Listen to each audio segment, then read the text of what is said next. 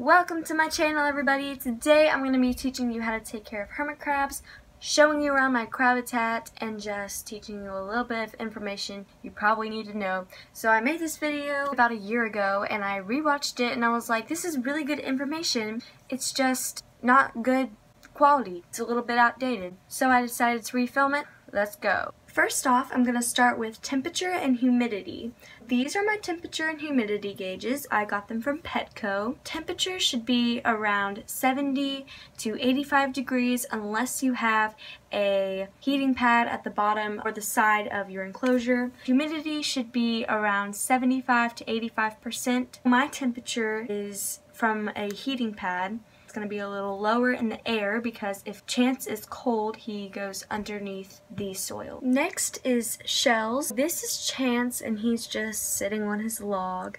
And then beside him are 6 shells, and you cannot see all the 6 because he buries some of them. He does have 6. He has 1 smaller one and then he has 5 bigger ones. He uses those after he sheds his exoskeleton, and then he uses a bigger shell. Water.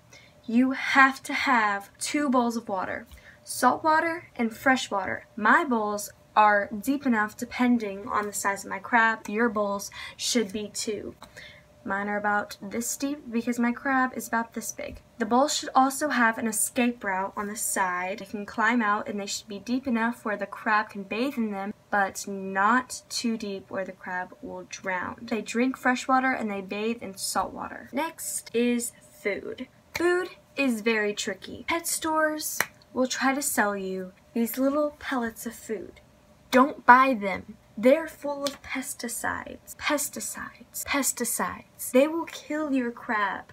Do not feed them pesticides. Instead, I made a fruit and veggie smoothie. I used organic fruits and vegetables, some other nutrients that I will explain more in another video. I blended them all up in a smoothie, topped it with some freeze-dried river shrimp, his favorite. I froze it in little cups, popped it into his food bowl. Finally, I just have an overview of my crab habitat, just to talk about it a little bit. The soil is cocoa fiber and sand.